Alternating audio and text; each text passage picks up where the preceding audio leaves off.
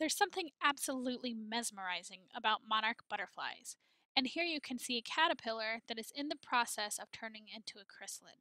Now, these chrysalids are green when they're first formed, but up to 2 weeks later, the butterfly becomes more visible.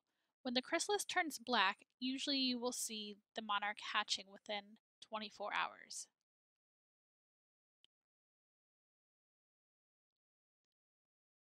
Now, this video has actually been sped up to be 4 times faster. At the end of this video, you can see the full, slow, original length of the monarch hatching.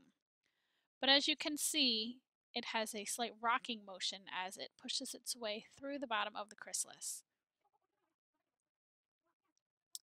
It can take up to 2 hours for a newly hatched monarch butterfly to fully dry before it can fly off. Now, the lifespan of a monarch butterfly is up to 6 weeks, and in this time period, they can travel up to 100 miles per day. They can flap their wings up to 12 times per second. You can also tell whether the monarch butterfly is a male or female because the male has 2 black spots in the center of the hind wings. These black spots are actually scent glands that attract the female monarchs.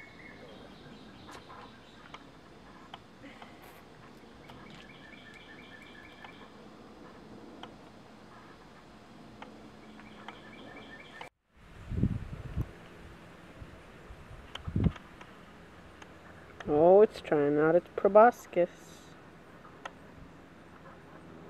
The other one's just sitting there.